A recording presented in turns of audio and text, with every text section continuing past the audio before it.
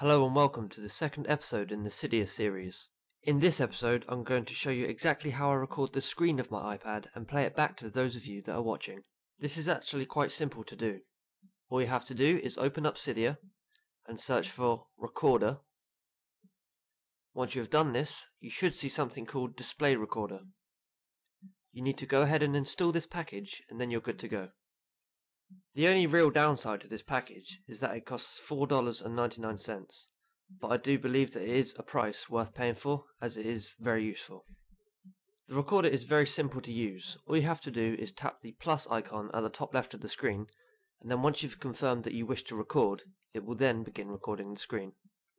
You may have noticed the address at the bottom of the screen in the display recorder. Please make a note of this, as we will be using it later to gather the files from the iPad itself. Before you start recording, you may want to edit the settings of the display recorder, because within the settings you're able to adjust the frame rate, the rotation, the video format, etc. etc.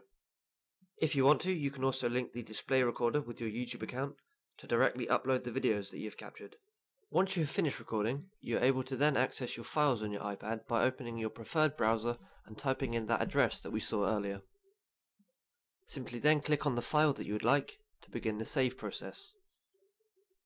Now, just as I do, you will be able to import these video files into your favourite video editing software and then produce professional looking tutorials. Thanks a lot for watching this video, and if you have any questions about anything to do with Cydia, please feel free to leave a comment below.